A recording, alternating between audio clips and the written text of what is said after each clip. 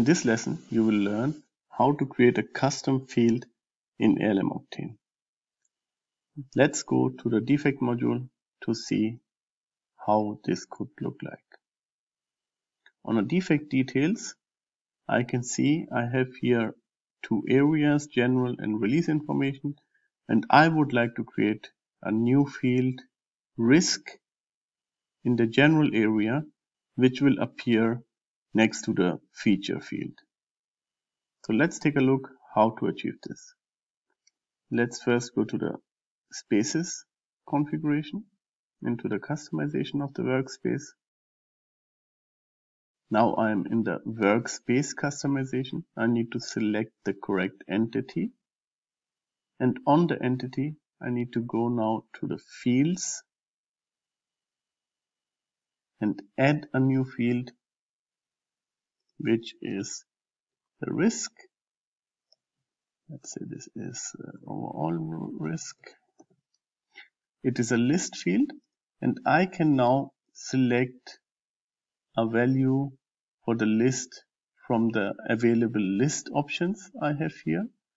So I can say, okay, I would like to use the same value like we have in the severity list.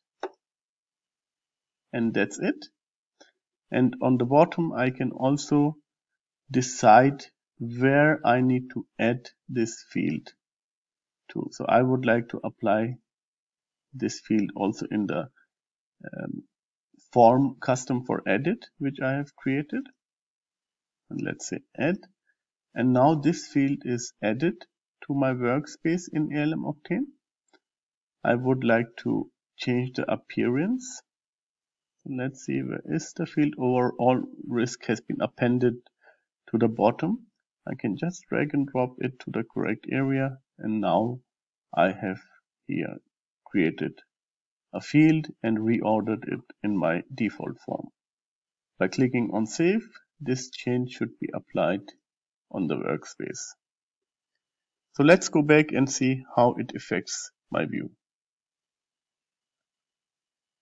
So now you can see I'm already in the defect details, and I can see here an overall risk which can be selected from the values which I have defined as a list.